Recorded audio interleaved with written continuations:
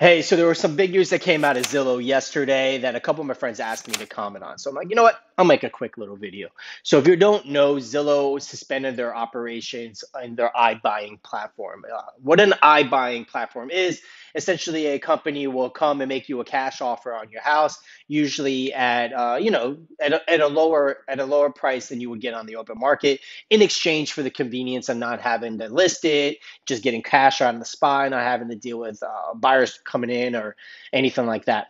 Well, and then Zillow on the flip side, or those other companies on the flip side, would put the house back in the market and sell it higher from what they bought it. That's an iBuying platform model. And Zillow stopped doing that. It just wasn't profitable for them. And one of the big reasons why is one of their indicators of value of that property was their Zestimate. More on that in a minute. If I'm going to give you full disclosure, I've never been a big fan of Zillow. My clients know that. They came in around 2006, and there really wasn't a need for Zillow. We had a great consumer-facing platform in Realtor.com. And in 2007, there is this great writer for Inman News. Her name is Bernice Ross, and she met with the owner of Zillow. His name is Rich Barton in 2007. And in that interview, there was a couple of things that he promised. And basically, one of the things was he said his business plan was to rely solely on advertising to fund would be his main source of revenue. Obviously, that wasn't the case. What happened later on is that now they would take pay for information from the MLS or the listings from realtors, and then they'll put that on the platform, and they will sell the people interested in our own listings back to us, right? So they made money on grabbing our information and selling the leads of people interested in our listings back to us, or to whoever would pay the highest price. Obviously, I wasn't a fan of that.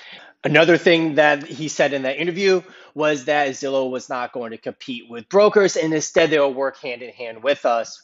And again, it kind of, at that time, even then, I was a little fishy because we didn't need a Zillow. We had a Realtor.com already. So what's your end goal here, right? Well, we found out that wasn't true either. That ended up being a big fat lie because they now have Zillow Homes and they were competing directly with us. So that wasn't true. And then the other thing was that their main source, the main differentiating factor from Realtor.com was their Zestimate. And I can't stand that Zestimate. You hear it all the time. But Zestimate, what Zillow says this. And there's so many things that go into evaluating a property that's impossible for a computer to provide. And they said that they had an inaccuracy rating back then at 7.2%, and it was just going to get better. And that's where the news from yesterday comes into play, because a big indicating factor of the homes that they were purchasing with their iBuying platform were based on their Zestimate numbers. And it ends up finding out that it was just wrong. Those estimates were not accurate, and that is why they did not profit, because these estimates, the information they got information at other places, but the information that they got in part due to the estimate was telling them that the property is worth one thing when it's really worth another, and that's why it wasn't a sustainable product, and they had to let go of a bunch of workforce because of it. So I guess my reaction is, well, I never like to see anyone fail or not do well, but when it comes to Zillow, I'm not that upset at all. Also, when I see people buying, real estate agents who buy leads from Zillow, it frustrates me because they are directly funding someone who is trying to take business away from the real estate agents. I'm all about, things getting better and progressing and technology and all that.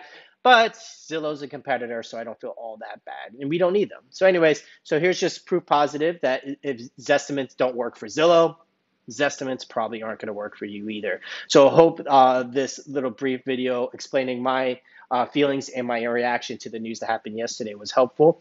And by any means, you have any questions you want to reach out, you can, because I'm friendly.